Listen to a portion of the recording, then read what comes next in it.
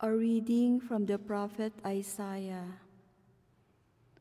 Behold my servant whom I uphold, my chosen, in whom my soul delights. I have put my spirit upon him. He will bring forth justice to the nations. He will not cry or lift up his voice, or make it heard in the street. A bruised reed he will not break, and a dimly burning wick he will not quench. He will faithfully bring forth justice.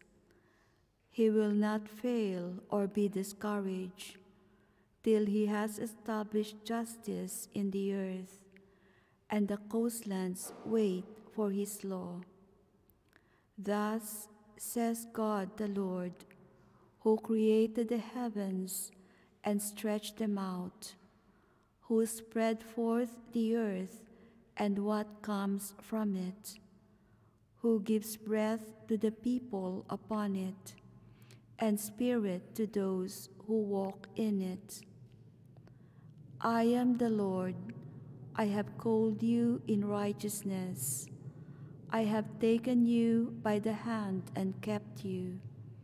I have given you as a covenant to the people, a light to the nations, to open the eyes that are blind, to bring out the prisoners from the dungeon, from the prison those who sit in darkness.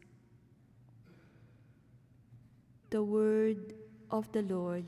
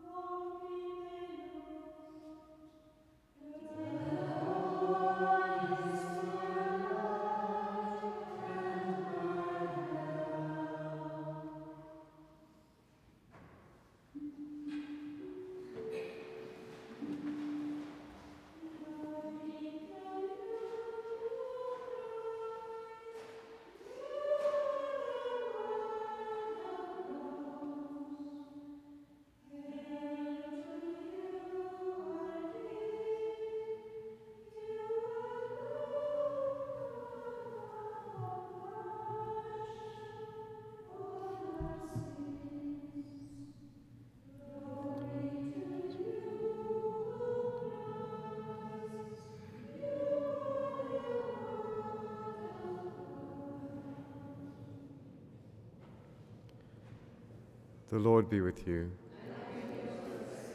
A reading from the Holy Gospel according to John.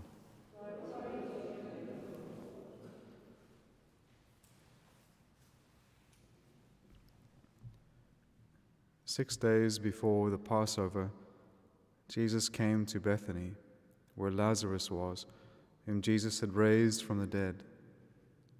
There they made him a supper. Martha served, and Lazarus was one of those at table with him. Mary took a pound of costly ointment of pure nard and anointed the feet of Jesus and wiped his feet with her hair, and the house was filled with the fragrance of the ointment. But Judas Iscariot, one of the disciples, he who was to betray him, said, "Why was this ointment not sold for 300 denarii and given to the poor?" This he said, not that he cared for the poor, but because he was a thief, and as he had the money box, he used to take what was put into it. Jesus said, "Let her alone. Let her keep it for the day of my burial. The poor you always have with you, but you do not always have me." When the great crowd of the Jews learned that he was there, they came, not only on account of Jesus, but also to see Lazarus, whom he had raised from the dead. So the chief priests planned to put Lazarus also to death, because on account of him, many of the Jews were going away and believing in Jesus. The Gospel of the Lord.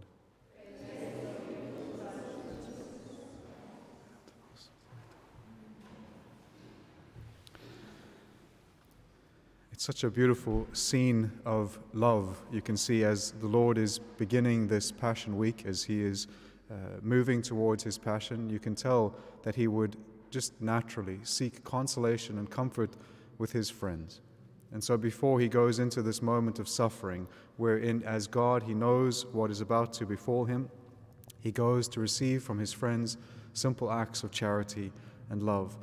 And so the example that we have in the Gospel today is an example for us, especially during Holy Week, that in the midst of the Lord's suffering, in the midst of his rejection, in the midst of him being rejected from human hearts, we seek to be like this little family of Bethany and be a consolation for Christ in his sufferings. Come to him and do what we can, simple acts of charity. It simply says, Martha served. That's it. And we can see this beautiful transformation that has happened in Martha through the Gospel, which is that before she used to serve with much distraction, but you can see that her whole soul has been brought to a beautiful peace and recollection, and now she serves in this disposition of recollection the one whom she loves. And Lazarus, in his gratitude to the Lord, the one who has been raised back to life, the one who represents all of us who through the passion, death, and resurrection of Christ are truly raised to life. We are the friends of Jesus whom he has raised from death. And so also, like Lazarus, we simply enjoy the company of the one who has redeemed us, saved us, and brought us back to life. But then we have this very profound act of love that Mary gives to the Lord. It is very truly a representative act of what it is to come before the Lord in adoration and to anoint him with love, with attention, with focus, with praise. And so Mary, it says, took a pound of costly ointment. So it tells us not only what she brings, which is something very precious and beautiful, but tells us that she brought a lot of it. She brought a pound of it. And so also in our prayer when we come before the Lord, it's not only just what we bring, which is the prayer which is pleasing to him, but we should bring in a certain intensity, a lot of it, if you will, to the feet of Jesus, especially in this week. This week is a week of prayer. It is a week where we should bring a lot of ourselves before the Lord. Give him something that is costly. And so it tells us not only the amount, the quantity, it tells us also its value, it is costly. And it tells us also of its quality, which is that it is pure. These are all things which should be able to be said about our own prayer towards Jesus Christ.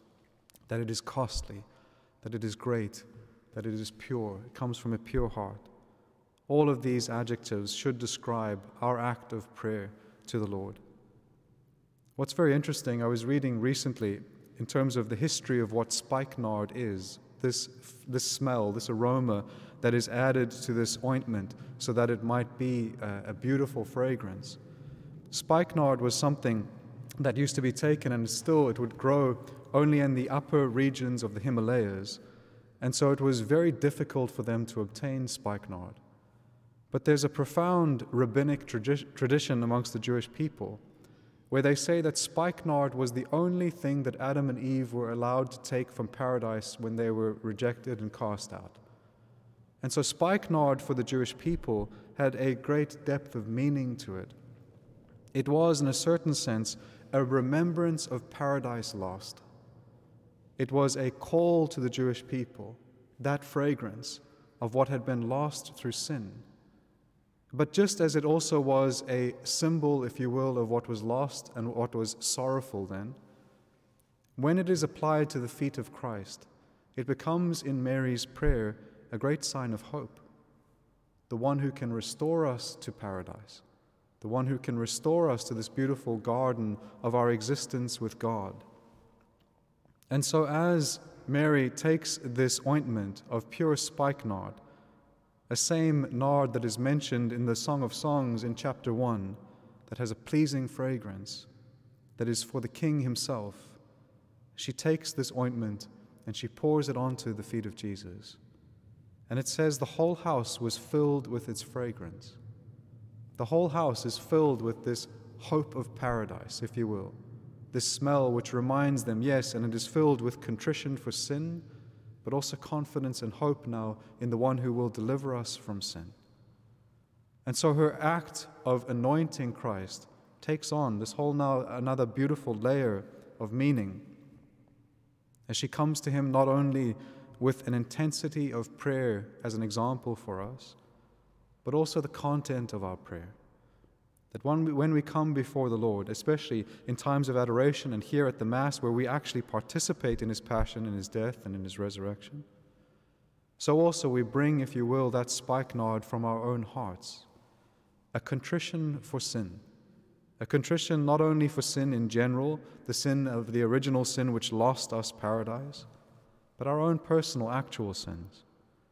And so we come before him in this Holy Week with contrition for our sins which have caused his passion and death. And in our contrition, we then apply that to Jesus, if you will. Anoint his feet with our contrition. Anoint his feet with our tears of repentance. But then also, it is not simply sorrow that we come before the Lord with, but also hope. Holy Week is both filled with sorrow and hope. We look forward to the passion of Christ in a mysterious way. We look forward to his suffering and death in a mysterious way.